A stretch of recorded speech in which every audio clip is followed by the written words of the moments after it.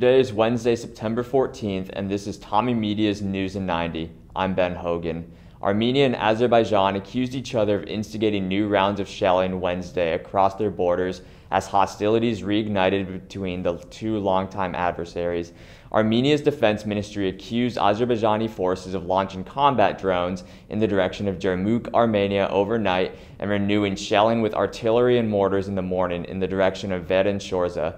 MyPillow chief executive Mike Lindell said Tuesday that federal agents seized his cell phone and questioned him about a Colorado clerk who has been charged in what prosecutors say was a, quote, deceptive scheme, end quote, to breach voting system technology used across the country.